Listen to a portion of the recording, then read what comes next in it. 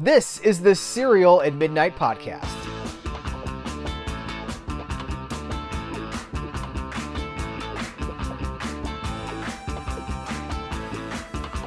Well, howdy and welcome to the Cereal at Midnight podcast. My name is Heath Holland, and this episode is such a treat for me because I'm talking to the lead singer of Romeo Void, Debora Iyall.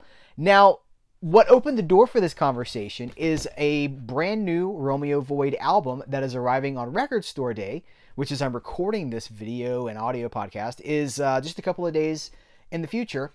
And I really would like as many people as possible to go support their local record store, to support independent artists. This is being distributed by Liberation Hall. It is a live album. It is live from the Mabuhay Gardens, November 14th, 1980. Now, if you know your Romeo Void history, you know that this is before Now or Never. This is before their partnership, their collaboration with Rick Ocasek, the wonderful producer, member of the Cars. This is before MTV. This is before everything that was about to happen. It is a band that, as we learned in the interview, I don't want to tell you too much about what you're about to see, but I got to tease a little bit, right? This takes place about 9 months into the lifespan of the band, and it captures a moment in time in the San Francisco punk, post-punk, new wave scene that is really wonderful. So we get to hear about that in this interview. We also get to hear about just some tour stories, some things. What was it like to be on the road with Romeo Void in the 80s, singing with U2, seeing Iggy Pop live? There's so much here for music fans, not just music fans, but for people that really love pop culture and just the arts in general. So I had an absolute blast with this conversation. This is one of, I don't know if I should say this, but this is one of my favorite interviews that I've done to date because it was such just a deep, meaningful conversation, and I hope you enjoyed it as much as I did. So without further ado, Debora Iyall. So this is a big deal. This is the first, this release. This is what's opened the door for us, is this new release from, here, for me. I'll get it. I'll hold it up here so people can get a really good look at it. But this is a brand new release. It's live from Mabuhay. Is it Mabuhay? Mabuhay. Okay. Mabuhay Gardens. I want to talk about that venue too. We got a lot to talk about, but this is from November 14th, 1980. This is a Record Store Day release with, is yours colored? Did I see it back there? Is yours that blue? It is. It's beautiful. I've opened mine. Have you opened yours? Yeah, you got to listen to it. You can't open it if it's still sealed. I know. I just thought you could show it if you want. Ooh. Yeah. And see, because of how it's created, each one is completely unique. Well, because now as somebody the liquid it's made out of comes out, a little differently on each one. As someone who's as artistic as you are, yes, that's a cool thing, right? It's like a unique, totally each one is one of a kind. It is. Well, I'm also a printmaker. So I do some things that are additions in which you want them all to look as much the same as possible. But then I myself love to do one-of-a-kind relief prints where I change the color of the ink or I change the viscosity of the ink. So there's two colors I can use using one process or another. And so even though the image might be reproducible, each one is one of a kind. When did you first get so interested in art? Do you know, was there a moment like a, shining light coming down from the sky? Well, probably like first grade, honestly. Yeah. I remember talking during art and getting scolded by my teacher in first grade. What? And I literally had to sit in the corner on a stool with a dunce cap. Like, you're probably too young to even know what a dunce cap is, except from the comics. Cartoons. But it literally was a cone-shaped hat you had to wear. And I forget what it said on it, but something like bad student or something like that. And I really was so taken aback because I thought, this is during art. I thought we could talk during art. So that's partly why I became an art teacher, is because I wanted to be the teacher that I never had. I can match. I'm not going to match it, but I had a similar experience in kindergarten. I got paddled for coloring outside of the lines. Isn't that crazy? Yes. And at Sunday school, they got mad at me for coloring Christ green. But I was like I was like kindergarten or preschool.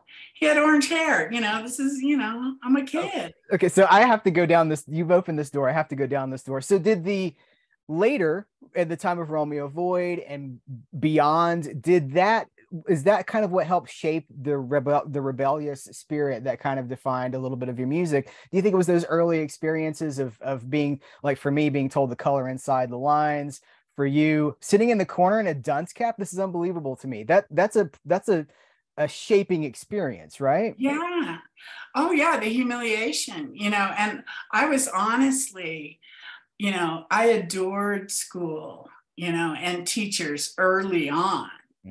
By middle school, I had Sunday night anxiety because I hated it so much. But, when I was smaller, I wanted to learn. I was an inquisitive kid, I liked talking. So, having someone ask me things, and learning things and showing off that I knew them, that was all like really a wonderful experience for me. But, they don't, when you know that something that you're doing is fine and other people are telling you it's wrong, then you steel yourself against that. And like, I took my side, I knew it was wrong that she scolded me. And so I lived my life that way. Is this when you started with poetry, or did poetry go back? When did poetry become a major part of your life? I would say poetry was more like in my teen years. Okay. Somebody, who knows, because I was an avid reader. My mother was an avid reader. So I read all her books, the Steppenwolf and the Alan Watts and Animal Farm. I just was an avid reader. Whatever she would read, I would read. And then somewhere along the line, someone bought me the book Naked Poetry, which was, sort of the Bible on free verse and like beat poets.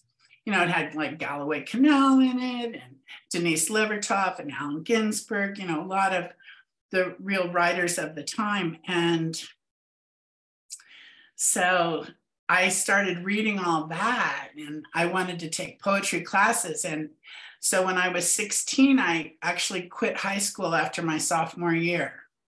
And the very next year, I rode my bike over to Fresno State, got a schedule of classes, and showed up in poetry classes, even though I wasn't enrolled. And the teachers were like, well, wait, you're not on my roster. And I'm like, yeah, I'm just taking it because I want to learn.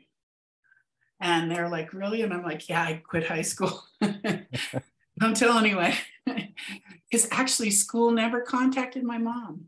So I think they knew that we weren't a fit either, because I had a pretty turbulent sophomore year. Yeah. And not for bad behavior against people or property or anything, but for just not conforming, So, so poetry really struck me then, and I would go to poetry readings, and I saw Allen Ginsberg. I saw a lot of the poets I just mentioned. I remember Gwendolyn Brooks coming to Fresno State and, just really inspiring me. Had you thought about setting those poems to music before? Not until Patti Smith. We got to talk about Patti Smith. Yeah. Yeah. Talk about that. Well, a friend of mine, so, go forward a few years from me taking classes at Fresno State, and I moved up to Humboldt County, partly just because a friend of mine did, and it was getting out of Fresno. It was up in the Redwoods. And I got a job there at Indian Action Council Preschool, and it was one of my earliest jobs in the area. And I was just going to be a teacher's assistant. I thought, well, that's something I can definitely do. And I had a high school diploma. I think that's all it required. And I mean, because I figured that out. Anyway, that's another story. I got the job and I met the lead teacher, and he was from New York City and he subscribed to New York Rocker. And so somehow very early on, his car broke down and I started picking him up, to take him to work and bring him home. And he'd invite me in to come and look at the magazines and come listen to the records. And do you know about television? Have you ever heard of Patti Smith? And so he's really the person who taught me about that. His name's Joseph Brooks. So we're still friends. So that's wonderful. Yeah. And we went to see early Patty after Horses came out together. So that was wonderful. And so I mean, I know you've talked about this so many times. I don't want to belabor any points, but I know that was transformative for you. And I also know, how did you end up, I guess what I'm curious about is how you end up in San Francisco and what's happening there at that moment, because it really feels like there was this window in time when it was just kind of blowing up, you know? Absolutely. So how I ended up there is while I was still in Humboldt County, I went to the Eureka 4th of July street party, street fair. And there was a place, a booth there called the Indochina Friendship Booth. This puts it back in time. And I got a cookie, a fortune cookie, and it said, "Art is your fate, don't debate." And I'd already started to go see Patti Smith down in the Bay Area. And I thought, well, maybe I should go to art school. Because I knew that college would be completely different than high school. And it was really the social situation and the enforced conformity that I really balked against as far as education. But I didn't really actually mind learning. I liked it. So I thought, well, I'm going to apply for art school. And they asked me to write an essay because I didn't have a typical diploma. I got a sort of like a certificate through a free school that some friends of mine were teachers at. And so they said, well, you have to write an essay because we don't have your grade point average, and that sort of thing. So I wrote some kind of essay and sent them some drawings, and they accepted me. So that's how I ended up in San Francisco. And I applied to my tribe to get some help with tuition, and they gave me like $900 a year for tuition and books. And at that time, that would cover that education. Now I can't imagine how much it costs to go to school, but certainly not $900. Yeah, it's a little bit more than that now. Yeah. So then, I moved to San Francisco based on that. You knew that it was sort of a hotbed, right? I mean, you're going to see Patti Smith. And had you attended shows at the Fab Mab at that point? When did that come in? I did shortly after moving. Okay. I remember one of the first bands I saw in San Francisco was when Talking Heads came through for Talking Heads 77. And they were playing slightly bigger venues than the Mabuhay. But I knew about it from the local bands, and also at the San Francisco Art Institute, near the painting studios, there were lockers, and Penelope Houston had quit going there the year before from the Avengers. And the lyrics to "We Are the One" were painted on what used to be her locker. So, I mean, I knew I was in the middle of,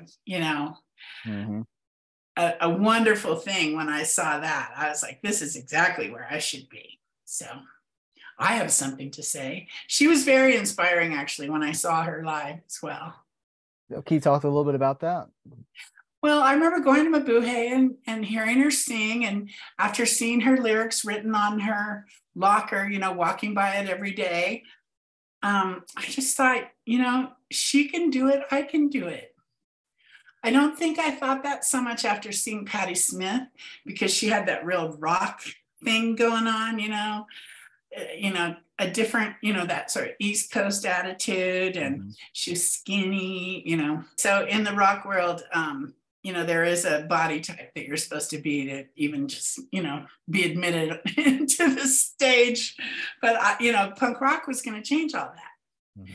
And so the writing was on the wall. And somehow when I saw Penelope, I mean, she was, had really short blonde hair at the time, bleached really blonde and stuff.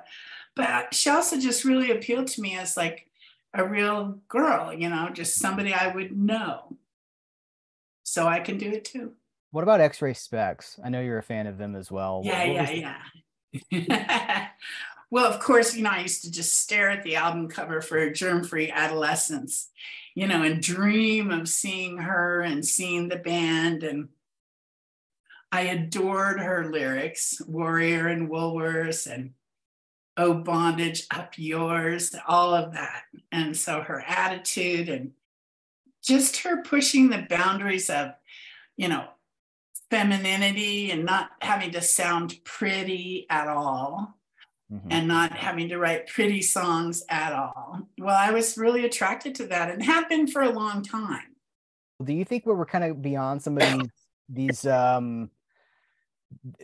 expectations that women have to be pretty? Have we gotten beyond that, do you think, or is it still a problem? I don't think we've gotten that far beyond it.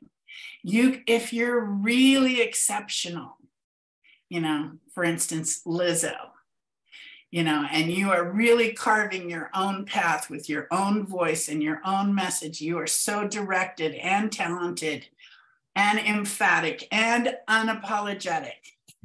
Then, yeah, reluctantly, there's a place for you.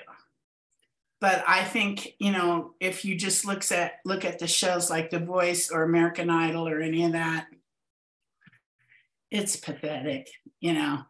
First thing they do after they hear these wonderful singers is they start Hollywoodizing them and, strapping them into these costumes and putting dancers behind them and all this other superfluous to the music. That isn't why we listen to music. Well, not why I do. I guess for some people, it reinforces their cultural myopia. How do you reconcile as an artist, right? You are literally an artist. How do you reconcile your artistic integrity and what you want to create with this commercial side of the business? And it's so much, I feel like it's probably so much worse now than it was even when you were dealing with, Columbia Records was, not great to deal with, I think I can say. How do you and we're promoting a release here as well. I mean, there is a commercial side to art. How does one reconcile, balancing integrity with, getting your art out there in the first place? Well, I think it happens. What is your intention? We were trying to make art. We weren't trying to make money. We weren't trying to satisfy a need for attention or, ego satisfaction or show up, the other people, we weren't in competition. It didn't seem to be the way of thinking that was really alive and vibrant at the time. Because if you think about it, the bands that I was seeing were wholly different from each other, the bands I was listening to. Magazine was completely different than the Buzzcocks or Susie and the Banshees or X-Ray Specs or X or Pylon or Television or the Talking Heads.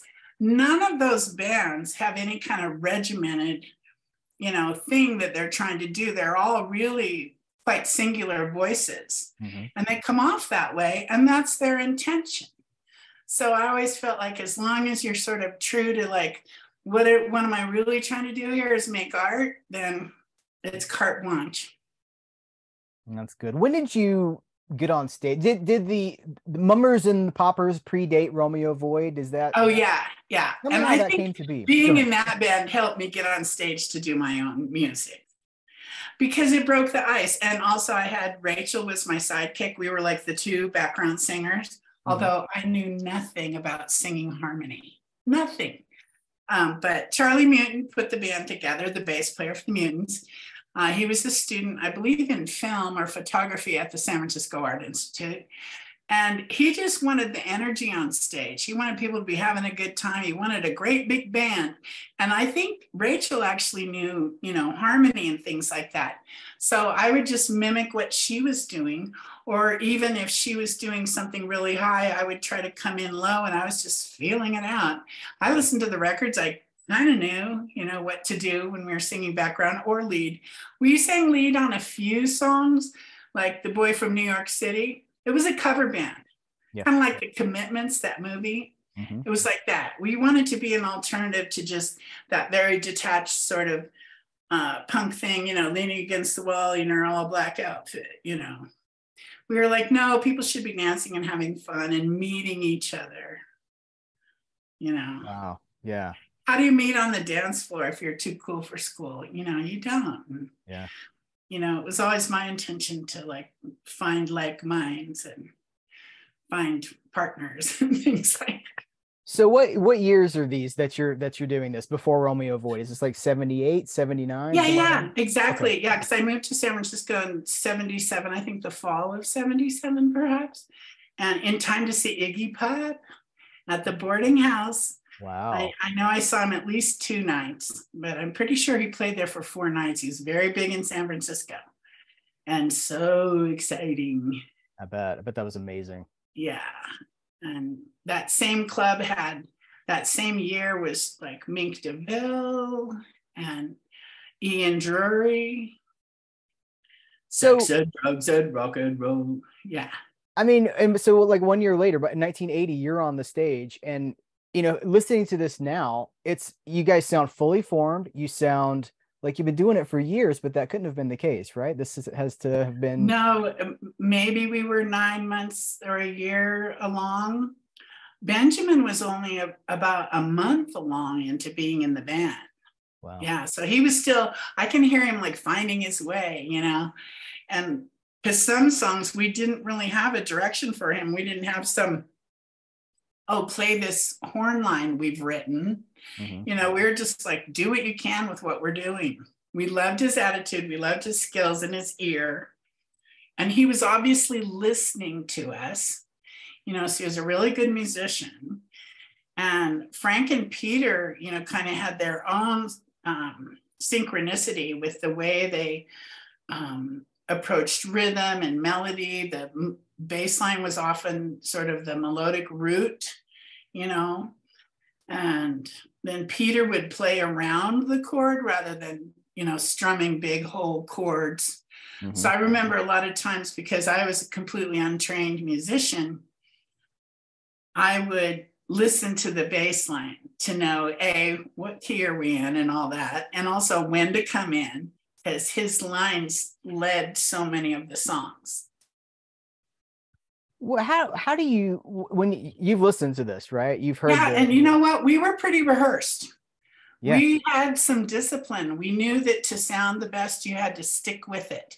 And so our whole attitude was that rehearse as much as you can and take every gig. So we would play warehouse parties, after hours parties, the smallest club opening for 2 other bands. We were just, just don't say no, say yes. That's a good philosophy in any area of life, is just say yes and keep going forward. I'm still just looking for that yes. So what was, when you listen to this, what does it make you feel? Where does it take you? Does it take you back to when it happened? It does. And it also, I mean, really, once I really realized, wow, this is really coming out, I better really listen to this, you know? Because at first I was just like, oh, because part of me is a little dismissive, like, that's the past. I live in the now, I'm so above it all, right? But when I knew, oh yeah, this really is going to come out, they're asking us for, artwork for the vinyl, and Frank supplied the beautiful Polaroids for the cover and all that, so many photos. And we got our friend Jack Fan to write the liner notes. And he was a really good friend of mine, still is. I still keep in touch with him too. Those are amazing liner notes too. I just want to say they're fantastic. I know, it's worth the cost of the album just to read the liner notes and look at the artwork, I swear to God. So now I'm really grateful. I don't think I ever explained when I finally did go listen back to the record knowing it was coming out. The first thing I really felt was how grateful I was for the musicians I was playing with, for their permission and time to just find my way and contribute. They did not give me a lot of pressure about what I was going to come up with. They liked it when I kind of winged it and came up with stuff on my own. So there was a lot of encouragement. And I'm sure at times it required a lot of patience. Because I can hear on the live record there places where I'm a little off from the band. And the band, what are they supposed to do? I'm just a little off. So they kind of get to the next section and hope and pray and maybe look at me and give me a cue where to come in right for the next verse. So I'm not off from them. Mm-hmm. But I mean, that took a lot of patience, and they could have like been really frustrated and want a quote unquote a real singer, you know. But no, they wanted somebody who had something to say, and they were willing to indulge my deficiencies basically and help me learn. You know, I remember them at one point in time, it would just count the bars. And I'm like, what? Tell me what a bar is. You know, I mean, really, seriously, I didn't know. Tell me about the audiences. What kind of crowds are you playing for? Also, like, if you could, Dirk Dirksen, do you have any Dirk Dirksen memories? Because I've read stories. Dirk Dirksen was kind of a total jerk, but that was like his thing on stage, to just make fun of everybody for everything. And that was just his way of being, you know, a little scuttlebutt against, you know, all the people who were supposedly so rebellious. You know, he'd just call them out, you know. But at the same time, he would like serve spaghetti early some nights, because he knew not everyone was eating regularly. Wow. And everyone would welcome that, you know, oh, come early and we'll have spaghetti, you know, things like that. That's really cool. Yeah. Later, he became very active in local youth organizations out in the Mission District and helping with recreational facilities and things like that. So he really was very community minded. And he would always, at that point, he was obviously, you know, just drawn to being surrounded by people doing things.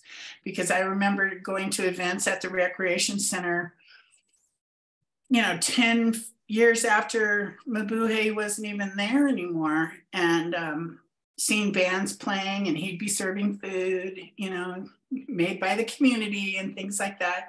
So he was just this kind of person like that. He wanted to see the world progress and do his part. So that was kind of who he was.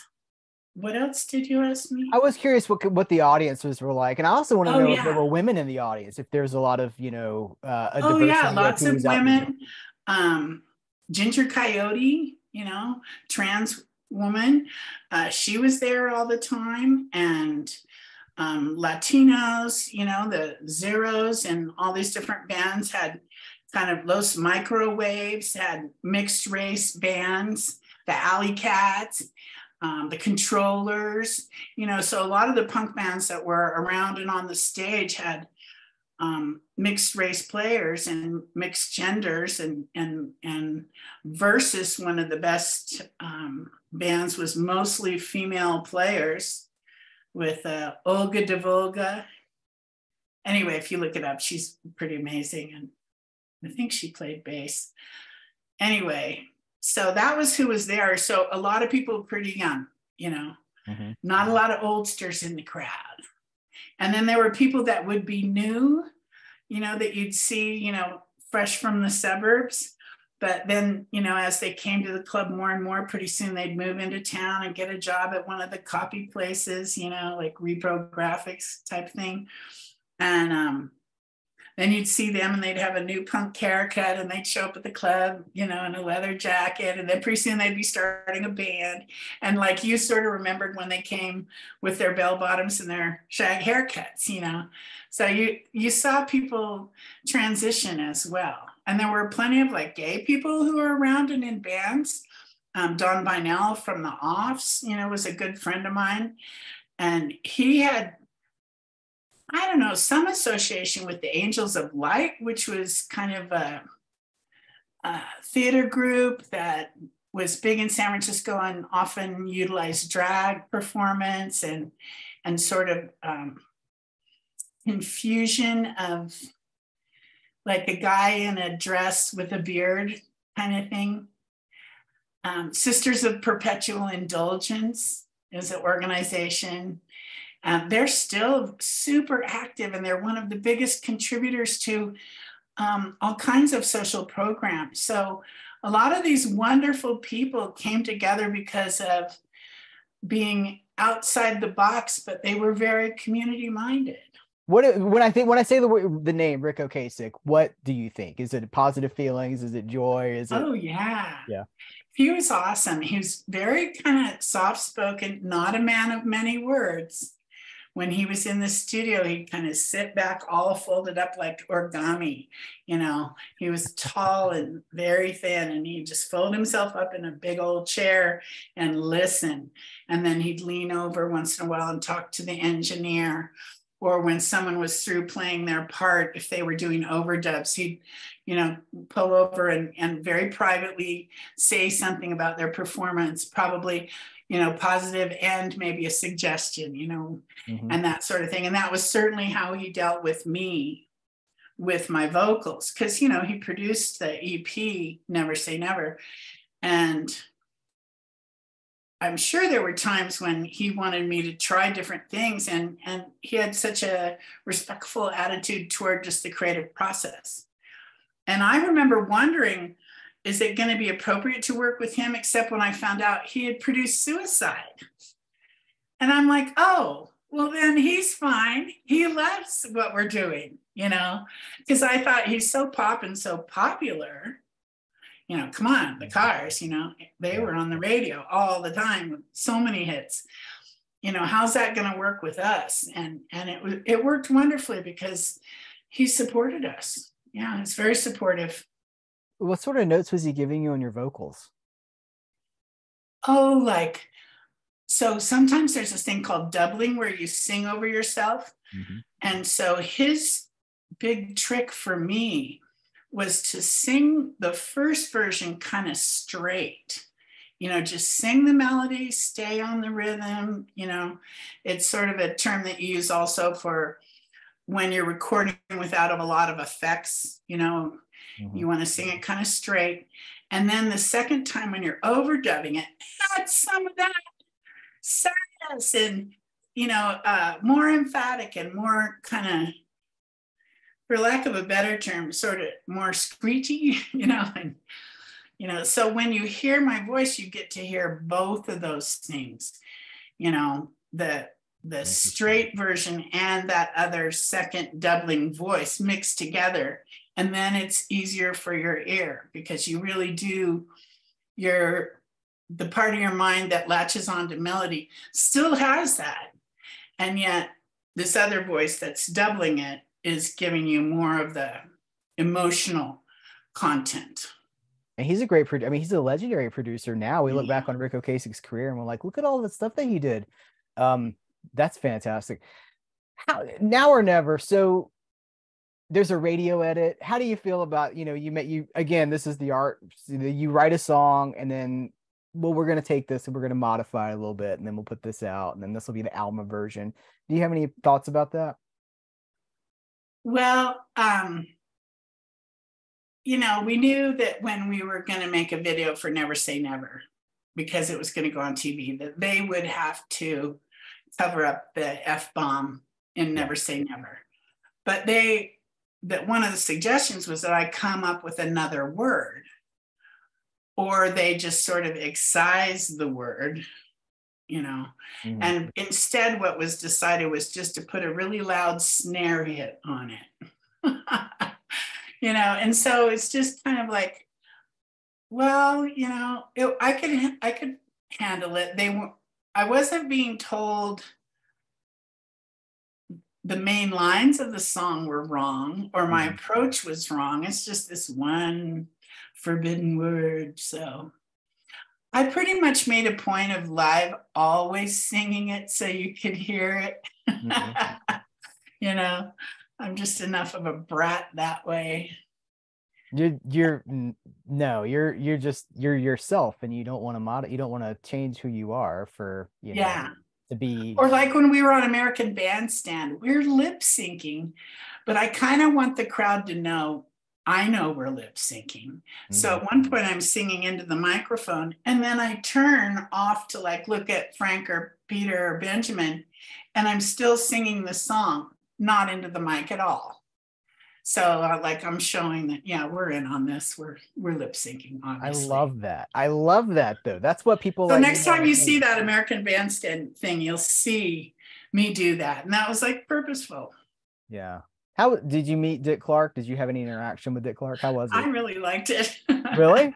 He was really fun, and he was so respectful. He came around and introduced himself and got the enunciation of everybody's name, which is, one of the most respectful things you can do. Mm-hmm. When I was a high school art teacher, I remember a student coming to me in December and she just sort of wanted to talk or whatever. And she wanted to tell me that I was important to her, which is a great thing to hear from a high school art student, this big, important thing that somebody's willing to tell you. And she said, "You're the only teacher that says my name right." Oh, Yeah. So, I mean, those things are lasting and important. And I took that to heart when I became a teacher, say their names right, learn their names for one, and then say them right. So that's and by December, hey, teachers, you should have it down, My wife's a teacher. She's actually in administration now, but so you're preaching the gospel right now. Like that's absolutely true. Yeah. So this is the era of MTV, and I don't know that, young people now, like we have YouTube and some of these, like a Taylor Swift video gets like 17 billion views or something like that. But MTV at the time could really put a band on the map, and it could really help to establish, because it's the music and the image married together, and it could really do something for you. And it did a lot for Romeo Void. We were on tour when MTV was happening. And I remember going into a town and all of us finally were staying in a motel where they had MTV, and we all got to watch it for the first time together. And we watched it wanting to see ourselves. And we did. I mean, who knows how many hours it took, but us and Bow Wow Wow were big. And I think like Video Killed the Radio Star was also one of the early videos. Mm-hmm. And suddenly in all the towns that had MTV, the kids knew all the lyrics. They knew what we looked like. And, it kind of broke down this big barrier, honestly, to have them have that familiarity, not just from hearing us in a club or on college radio, So we garnered a lot more fans.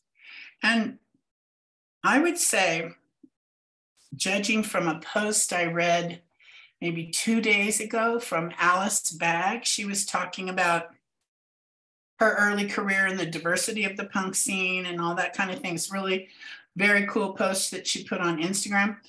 And then somebody replied to her. I was reading all the replies, and somebody said, "I'm a plus size singer, and my local clubs won't book me because of my size. What do you suggest?" And I thought, same as it ever was. That's what we were talking about just like 20 minutes ago. Yeah, some people are just, are defiantly bigoted, That's how I think of it. And I wanted to write back to her, but I honestly really didn't know what to say. I remember before going into a club, even though we played till 2 a.m. the night before, got up at 8 or 9 to drive 7 hours to this town we arrived at, getting ready to go into sound check. I remember putting on makeup before I went into sound check to get more respect from the club, from the bartenders, from the sound guys, Otherwise, they were kind of like, she's in the band, So at least if I had my look, yeah, for whatever it is. I mean, we were pretty casual art school student, look, I at least look like, I'm purposeful in this aspect. And yes, I am the singer. It gave me a little more authority. Okay, so you guys toured from 80 to 84 pretty consistently, right? What was the What were the towns like? Did you find different areas were more receptive, different areas were more, parts of the country might have been a little more progressive than other parts of the country? Did you have places you wanted to go, good experiences, bad experiences? That's what I want to know about. Yeah, well, yes, for sure. There were towns where there was really strong college radio, so there were towns that, you look on the map and wonder about it. Chapel Hill, North Carolina comes to mind. And you're like, Chapel Hill, what is that going to be? And turns out there's huge colleges there. There's tons of bands already playing. Pylon and REM and all those B-52s come through this town regularly. Mm-hmm. People are very familiar with all kinds of bands and music.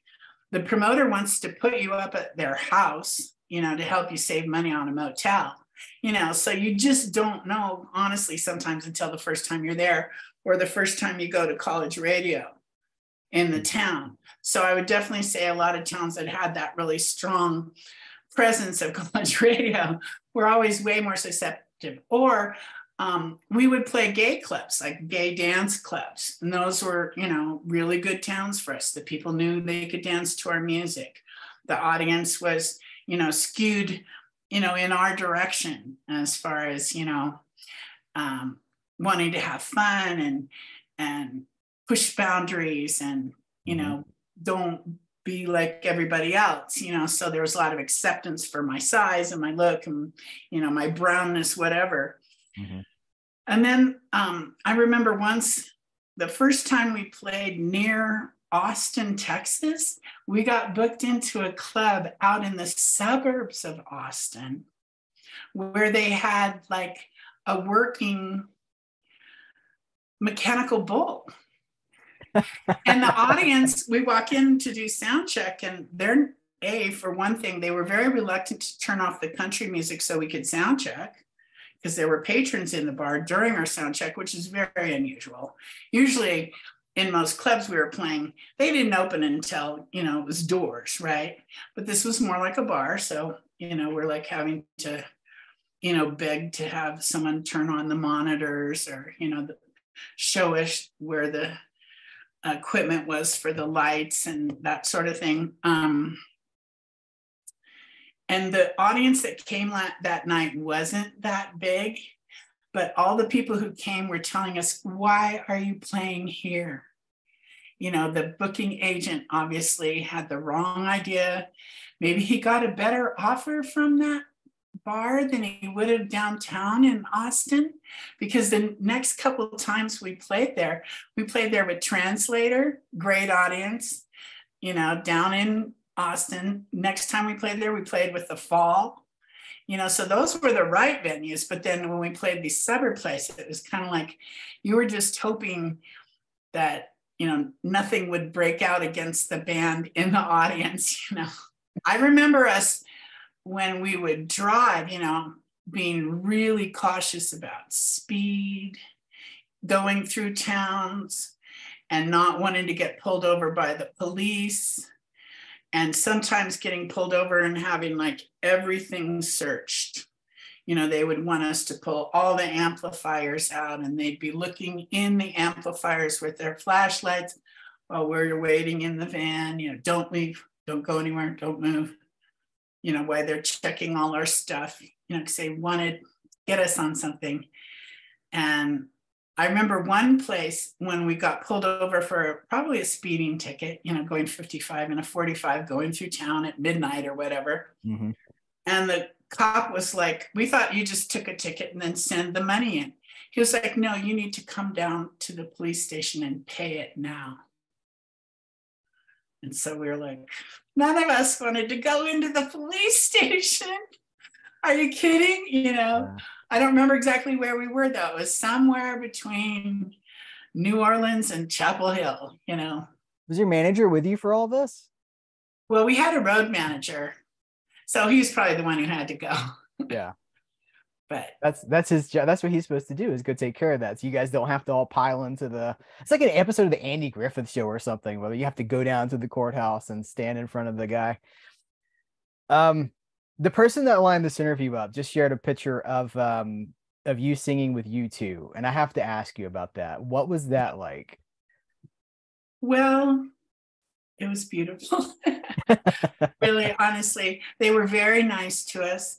The guy from 415 Records, who, you know, signed us and was our biggest fan at 415, he had all these connections, and that was to get us to open for U2 the very first time they came through town. They played a smaller venue that maybe held 250, 300 people, and they liked us as a band. Mm-hmm. So the next few times we played was like kind of at their request. They wanted to play with us again. They liked our audience, and they liked who we were and what we were playing, and they liked our music. And so they were very gracious. And, you know, I was kind of starstruck, you know, because Bono's just such a good performer, you know, and the band just seemed, you know, very focused, and Edge was, you know, so impressive. And, you know, they had their big banner, you know, for Boy. And I remember, wow, why don't we have a banner like that? You know, these guys really know what to do, these Irish people, you know, to make a great show. So we played with them quite a few times. And I have to tell you this one very poignant scene. So we've played, you know, every time they came through town, we played a little bit bigger venue opening for them. So one of the last times that we opened for them was at the Bill Graham Civic Center, which probably holds, you know, maybe 8,000 people. I mean, it's very, very large. Mm-hmm. And I remember trying to get into sound check. And all these people, you know, who are doing security for the venue were not letting me in. And I'm like, I'm in the opening band. I'm the lead singer. And they're like, they weren't having it. And I'm like, finally, I just said to one of the security guards, I'm like, somebody's going to be really mad if you don't let me in, because I'm really supposed to be here for sound check like 15 minutes ago. And I'm just trying to get into this venue. So go check with whoever you need to, but you need to get me in.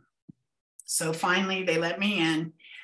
And so I'm feeling rushed and late and agitated and kind of like, oh God, you know, what am I doing? You know? Mm-hmm. And so I open up a door because the guy goes, go right through there. And I'm like, okay. And I don't know where it's going into because I'm not even familiar with this venue. I don't think I'd ever seen a band there because I was going to clubs. I wasn't going to big shows. And I open up the door and it's the venue.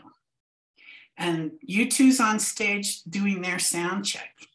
And so I just kind of go striding into the room and it's empty except for the sound crew and the band. And Romeo Void and our crew is all backstage, so I don't see any of them. So I'm just kind of walking in, kind of trying to decide how to find my way backstage or something. And Bono starts singing, I will be with you again. And I'm just like, oh, he's singing to me, you know, but he recognizes me. And this is this moment that I'm going to remember my whole life. Yeah. And of course, here it is all these years later. And I'm kind of getting a little tear in my eye just remembering it. It's so sweet. That is very sweet. Any other, what are some of the other bands that you got to tour with? And do you have any other stories about the sharing a bill? Yeah, I do. Actually, there was a great show on Halloween night out sort of like Corvallis in Oregon. So there's a college town and then there's this other town like Corvallis that's near it, not a college town. And some students were the organizing committee and the promoters. So it wasn't, typical promoter that's, does this all the time and has all different kinds of bands. It was the students who were, doing this very special show. And they organized it at a Grange Hall. And it was with X. And so we were going to be opening for X. And I always loved X. And I, memorized all their lyrics. And When Our Love Passed Out on the Couch. And, let's not talk about bombs and the brain impulses of severed limbs. I was all into X. And So I'm super excited, and I walk into the Grange Hall, and it's, all wood, and, the promoters are these guys who are, 5 years younger than me, and we're introducing them, and they're all kind of like, fans as well. So they all had this super high energy, and it was Halloween. So we're like, okay, this is a real opportunity. And somebody, one of the, either our road guy or their guy, says, I think we should line the front of the stage with pumpkins. So they went out and got a pumpkin for each one of us in both bands and all the road crew to carve pumpkins that afternoon. And they put candles in them all along the front of the stage. And us as a band were like, kind of want to really step up to the moment. We got a little competitive, almost like, we want to make it hard for X to come on after us. We're going to give them everything. And we're not selling beer. We're playing for an audience who people just love the music, And so when we go out to do our set, we do our whole entire set. And Romeo Void used to like to play a long time. So our set would be maybe an hour and 15 minutes. And then we always had like 2 or 3 songs for encores. Sometimes it'd be a song we were working on. Sometimes it'd be songs, just didn't always necessarily fit in the set or whatever. And we'd play them, And so that night, that's what we did.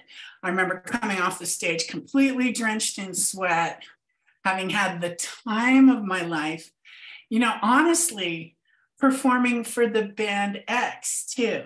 Mm-hmm. I wanted to show them I knew what I was doing, and I had something to say.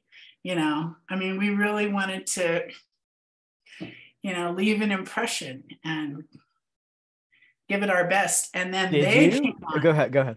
Oh, anyway, so we went backstage, and they were kind of like, that was pretty amazing. And we're like, yeah, now we're going to watch you, And so then they were like, we got them all hyped. Like, we were telling them how much we couldn't wait to see them, and, da-da-da.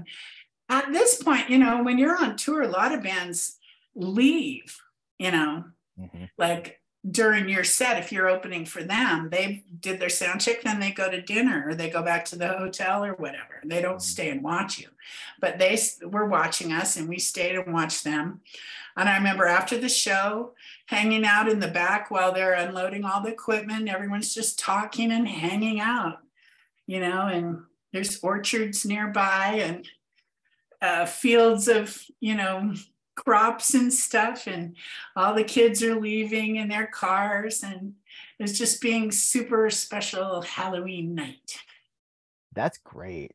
I was thinking the pumpkins weren't going to survive, but it sounds like they all came through it fine. Oh yeah. I think everyone was delighted to come out and see this all along, because, there were 5 people in our band, plus we had sound man and the road manager. So that's like 7 pumpkins just from our crew. Their crew was maybe 1 more person than us, mm-hmm. So we're talking like 15 pumpkins across the front of the stage, all with candles in them. Are there any photos of this? I doubt it, because it wasn't that time. Right. That isn't what we did. I have photos of almost nothing from those years, honestly. Yeah. Which is kind of amazing that there's tape of the that the shows at the that this record exists, because tape, I think there's 3, you can tell me, but I think there's 3 surviving tape recordings of the early days of the band. And that's kind of a miracle that those exist too, because I don't think that's what people were thinking. Yeah, it's the sound man, Terry Hammer from Mabuhay. He just recorded everybody. And so he has lots of them. I remember him contacting me in the 90s, letting me know, well, I've got these great tapes, so he sent me them, and probably listened to him once and thought, well, good, thank you.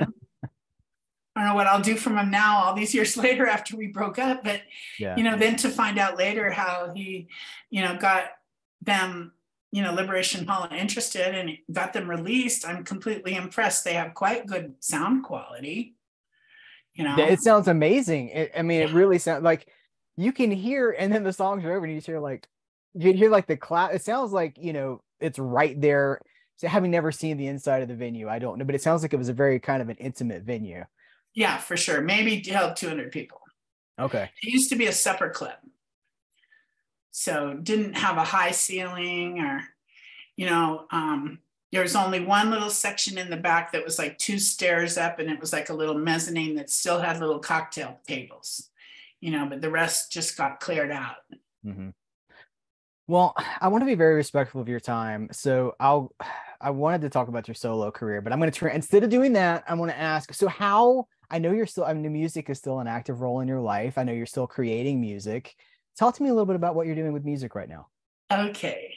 So I literally have in my printer right now a little flyer.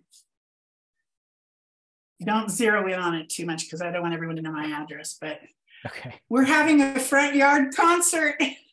Oh, wow. In my hometown. I moved to Raton, New Mexico, and my husband and our friend and carpenter who helped us fix up this house a year ago when I retired from teaching, he's a guitar player, and we do cover songs. And I'm very pointedly doing cover songs because it's like I've written a lot of original songs. I've written a couple of solo records.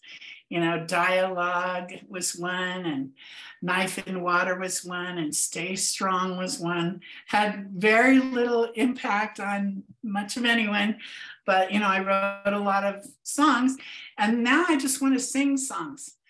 So it was the kind of thing where they'd be working on the house during the day, and at night, Aaron would get out his guitar. My husband's a drummer, and he'd get out his bongos or his little percussion things. And in the living room, we just started learning songs.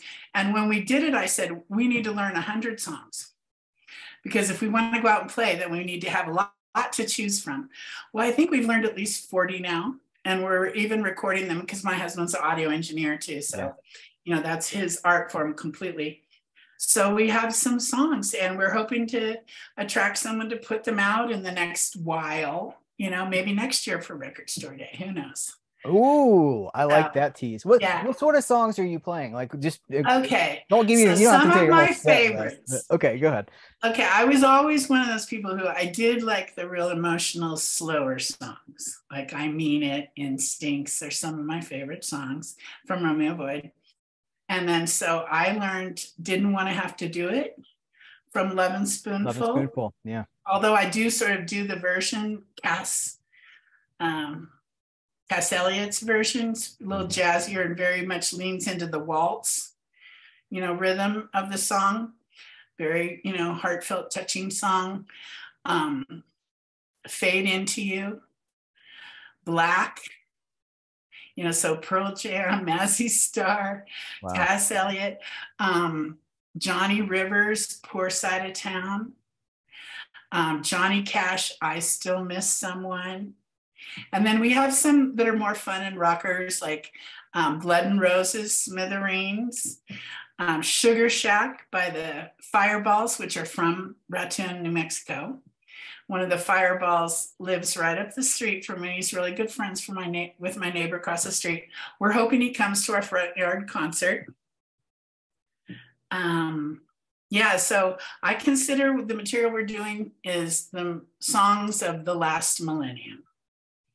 And I definitely feel like I am a mid-century modern.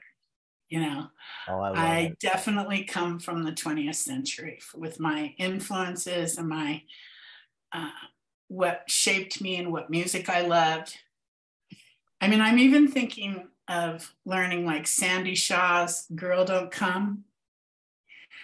It's like from 1962, Yeah. Well, okay, hold on. So that's a transition because on this record release, you guys do a cover. The encore is Double Shot of My Baby's Love. And I know you have a special connection with that song. Could you tell me what that is?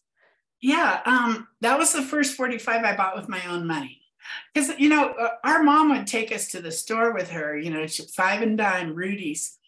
And, I remember her making sure we got one of the first Beatles records and 45s. And we had 45s that were the Beach Boys and the Vogues. You remember 5 O'Clock World? Well, maybe you don't, but I do. Oh, I love this stuff. Yeah, well, go ahead. Anyway, the first one I bought with my own money was Double Shot of My Baby's Love by the Swing of Medallions. And I was very titillated and excited by it was such a thrill. It was hurting me. Right. And so I wanted to do that as our cover song. And the guys were like, sure, you know, it kind of rocks out and, you know, why not? And it's very like, it fits with the Romeo Void material, honestly. Yeah, and you don't change the gender, so it's got this provocative kind of aspect to it. That's just a little, Yeah. ooh, you know, it's got the. Is there a rule for what attracts you to a cover song? Like, how do you choose what makes a good cover? I don't know. You know, Okay. one of my favorite songs we do, I never knew before, but it was one my husband wanted to do, which was the Jayhawks, Waiting for the Sun. And whoa, I love that song now, but I had to learn it. And another suggestion that didn't come from me was Sentimental Lady. Fleetwood Mac is known for doing it. Okay. But the Autumn Defense did it a few years back for Record Store Day. There's a really good version of it on YouTube by the Autumn Defense, which is like, this was probably in the early 2000s they did it, but I really love that song now. So I'll take suggestions. And then, you know, I don't know, it's just songs that I always really liked. Mm. And then some songs that we do are a little silly, like we're doing Sugar Shack, you know, but I also really love REM. So we already learned Don't Go Back to Rockville, but now we're learning South Central Rain. So I don't know. It's very good. Well, I hope that it has to be able to carry off by 3 instruments: drums, guitar, and voice. So that limits us quite a bit because we don't even have a bass player. We don't have a keyboard player. We don't have a lead guitar, you know, so we have some limitations. And I think that's why we also are able to lean into some Tom Petty. You know, back in the day, I would be a real snob about Tom Petty because he was too successful and, you know, it just sounded too straight. But now I love Tom Petty and I love to sing his songs. So we do You Got Lucky. We do Breakdown and Stop Dragging My Heart Around. So the Raton 3. I hope it works out. So, Art, is there anywhere? Have you had an exhibit? Have you had a show? Is there anywhere? I did last summer. I had an art show, Punk Painters, with Penelope Houston of the Avengers and Judy Gittleson from Inflatable Boy Clams. They had a song called I'm Sorry. It's really big on college radio at one point. Anyway, we all had an art show together. Judy Gittleson from the Inflatable Boy Clams has a gallery now down in Watsonville, which is like sort of the agricultural area just south of the Bay Area. And so she asked me and Penelope if we wanted to all have a show together. We all, you know, came from the San Francisco Art Institute too. So a lot of the alumni of, you know, our time came down to the show to see it and everything. That was just last summer. So I'm still doing artwork. See behind me, you can see something on my table. That is this silhouette cutout thing I did for the holidays and put on my front windows. And it's a bunch of deer and trees and things like that. And then I'm getting ready to decorate my windows for spring because also we're having this concert. So I'm going to do a bunch of sort of Georgia O'Keeffe flowers, you know, big cutouts of brightly colored flowers. And, you know, I make regular sort of narrative art, you know, as well. And if you follow me on Instagram, D.IYALL, no capitals, you'll see my art. You know, I don't think I'm, you know, the greatest artist to ever live or anything like that, but you can definitely see my fascinations, you know, and what my love of color and that sort of thing. So is there anywhere else you want people to go to any other? No, that's pretty much my social media is Instagram. I like it because people don't talk too much. They just like your things, you know. I was on Facebook and it got argumentative and I also was able to finally look up, you know, find out what bots you have interacted with, what bot accounts. And I had interacted with a bunch of bot accounts, mostly over Standing Rock, because I'm still very interested in Native American activists and environmental causes and all that. And so when Standing Rock occupation was happening, with the water protectors against the oil, gas, and gas lines coming through South Dakota, and I, followed all that. And that's how I actually interacted with a bunch of bot accounts, because they're just trying to foment discord. And some of the accounts are even, saying my side, of the argument. And so that's when I got off Facebook, because I thought, no, I just, I can't, I don't want to be manipulated that much. And mostly on Instagram, I follow a lot of art teachers and other musicians and stuff. Yeah. That I'm going to have to go check that out now to see if I'm following if I'm engaging with bots or not, because I haven't even thought about that. Yeah, you can. Yeah. I forget where you could look it up, but when it was, happening topic to really realize who you were interacting with online, and sort of check your sources kind of thing. And I found out, I'm like, well, I got to get off this. So it wasn't more than a few weeks after that. That's crazy. I'm going to hit this one more time because I want people to know about it. So this is a Record Store Day release, but my understanding is that after Record Store Day, this is going to get a different pressing. Is that, does that sound like something you've heard as well? I would love that to happen. I'm not sure it'll be on the blue vinyl. Yeah. I think after this, we just go to black vinyl, I think. And you can also buy downloads or CDs. You can sign up for pre-orders on Bandcamp.